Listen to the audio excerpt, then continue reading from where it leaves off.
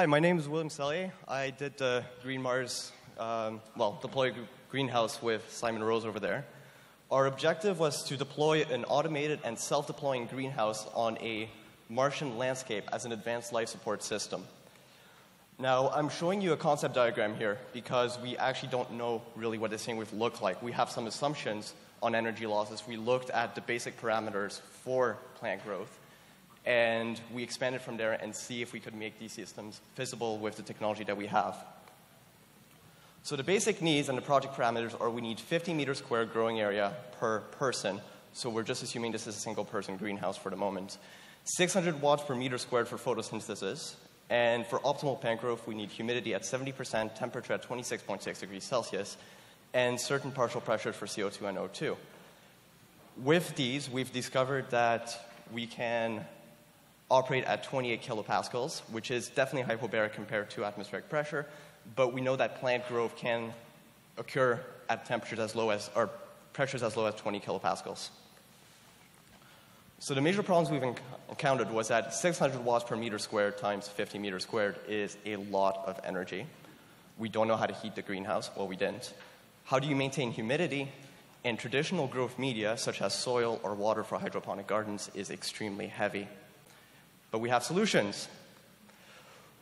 Instead of hydroponics or soil, we're using aeroponics. So the plant is suspended in the air, and a nutrition-rich solution is sprayed onto the roots.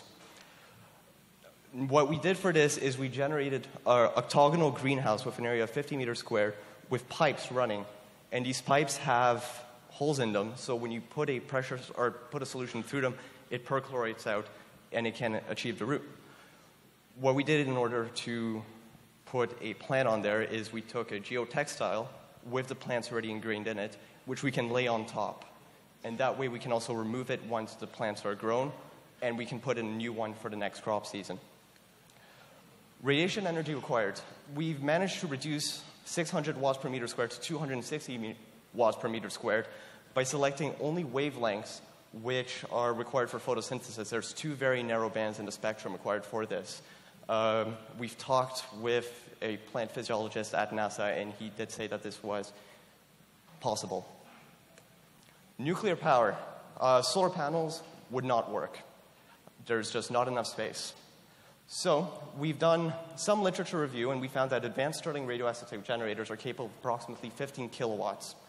However, we found a NASA press release where they found a small suitcase nuclear generator at 40 kilowatts. We asked them for specs. They denied. They actually laughed at us. Anyway, 40 kilowatts is a lot of energy, but this has a lot of benefits.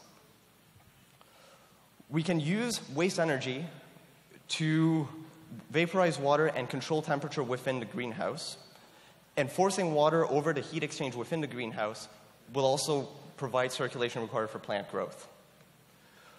We have looked and built control systems and flow diagrams for the different solutions. We found that we can completely close the water loop. We can extract CO2 from the Martian atmosphere if required. And we have to figure out still how to extract oxygen if we have manned missions there.